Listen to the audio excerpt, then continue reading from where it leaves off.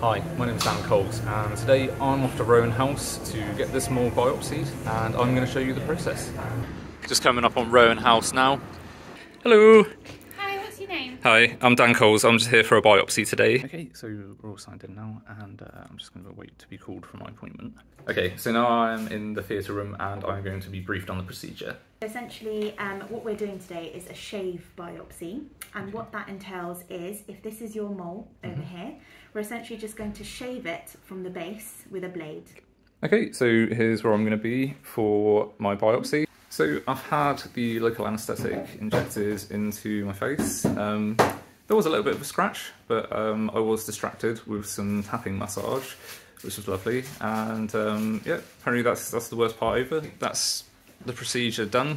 It was very, very swift, literally a matter of minutes. So that concludes my trip to Rowan House for my biopsy. So now I'm just waiting the results. My head's still very numb.